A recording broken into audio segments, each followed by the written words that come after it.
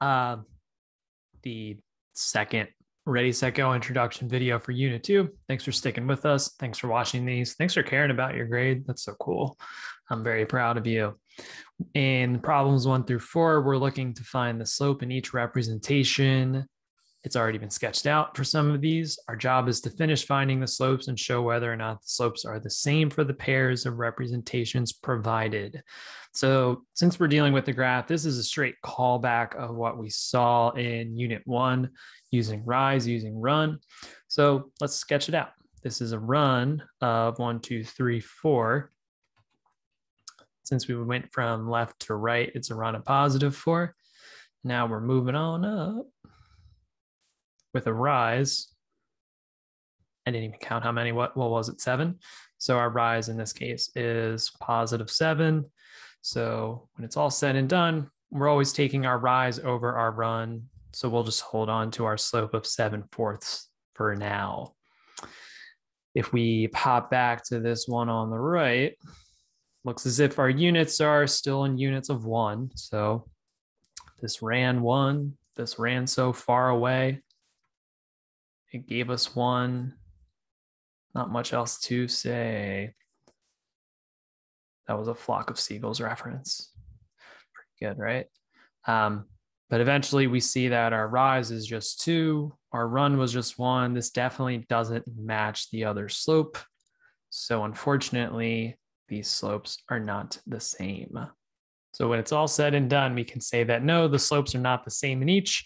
7/4, although close to 2, it's a quarter off. 7/4 isn't equal to 2, so they're not equal. Pretty simple to spot.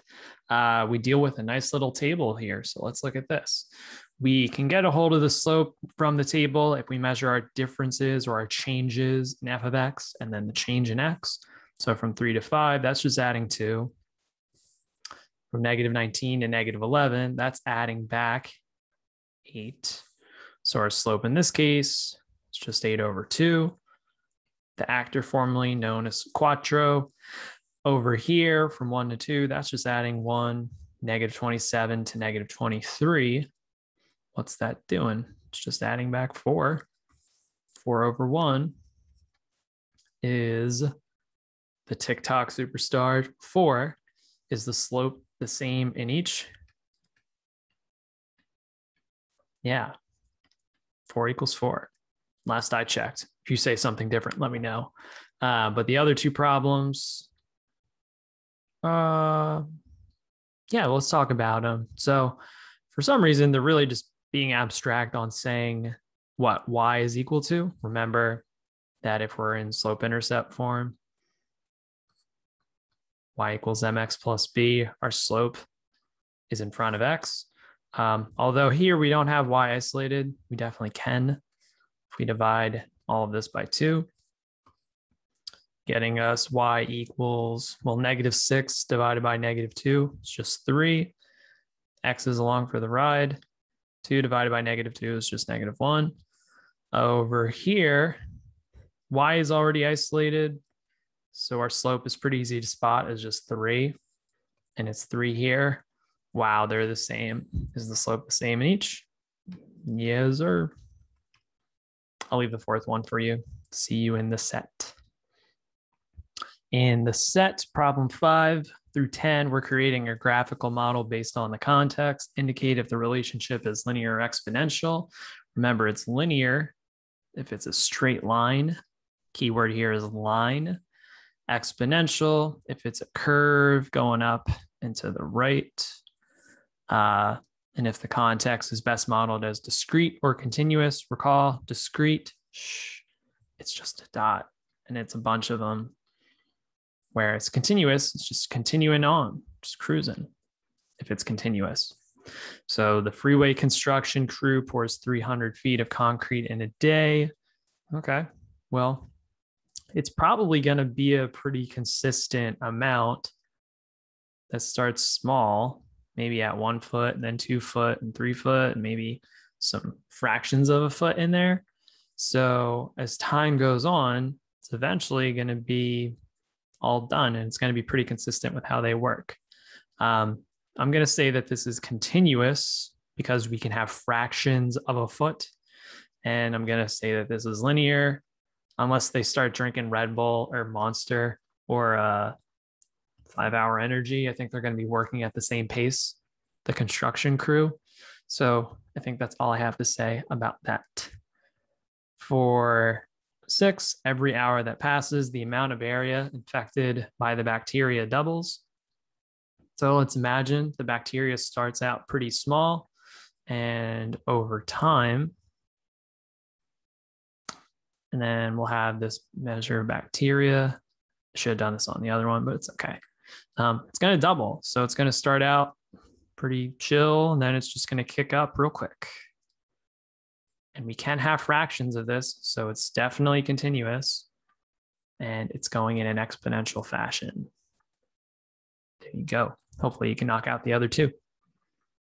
We'll take a look at 11 through 13. Representation is provided, like they rapped about it. A representation is provided. We're stating whether the context is discrete or continuous, identified if it is linear, arithmetic, or exponential, geometric. I use quotes because we have seen linear and exponential more recently, but arithmetic and geometric, we've been dealing with that since Unit 1. So they're kind of nicknames, handles, if you will. Let's look at 11. What's going on here? We have the first term in our sequence. I'll draw a little table for this. Why not? I'm allowed to. In our table, the first term is 5. What's this saying right here? What do you think? Our old buddies f of n and f of n minus 1. What's being said there? Hopefully you're saying that as we move forward, we're taking the previous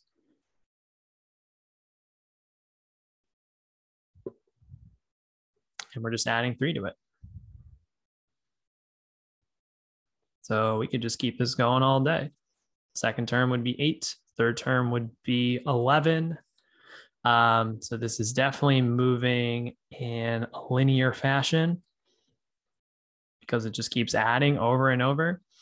And we're missing fractions, unfortunately. So this would actually be discrete because we don't have fractions. We don't have 5.5 or 6.5. We're skipping a lot, honestly, between 5 and 8 and then 8 and 11. So for 11, it's those two. Here, I see it's a curve. So, well, I noticed that there's just points, so it's definitely discrete. This is a great example of a discrete function. And I know it's curving. It's not a consistent change. So this is exponential. If you said geometric, kudos to you. You'd probably be multiplying by some fraction, but we now kind of use the word exponential to talk about that. Here, starting with 7, you keep multiplying by 2 over and over.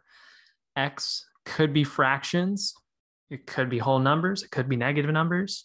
So that would be continuous. And since it's multiplying over and over, starting with 7, you keep multiplying by 2 over and over, getting you 48 and then kicking you up even higher than I care to write. So continuous, and it's also growing in an exponential fashion. Fashion, turn to the left, fashion, turn to the right. Continuous and exponential. See you in the go. All right, so 15, 16, and 17, you've done problems like that before. Just think opposites. With this, think reciprocals. Flip that fraction upside down and multiply. Same here. Flip the fraction upside down and multiply. You can do it. I will talk at length about problem 14, though. So this is the first time I think we're seeing a two-step equation. It's nothing we can't handle, though. A quick way to help us is SADMAP. This may look like PEMDAS. However, it's kind of the way that we should approach problems like this, where most likely our first step is going to deal with subtraction or addition, and then we kick into multiplication or division. So we're trying to isolate x. We see 16 and it's positive. How could we undo that? What you saying? We could deduct 16 from both sides. That'd be a good move. We're now just left with 1x. This is done. 36 minus 16 is just 20. And do we really have to divide here? Do we really have to divide? Won't hurt. It's a good habit to get into, even though it's just 1x. You could have just left it, but 20 divided by 1 is just 20, leaving x as our answer. Capiche? Sound good? So SADMAP, a good way to approach two-step equations where there's an x term and some other constant. If you have any questions on anything you saw here in the video, please let me know, reach out, say something. Talk to you soon.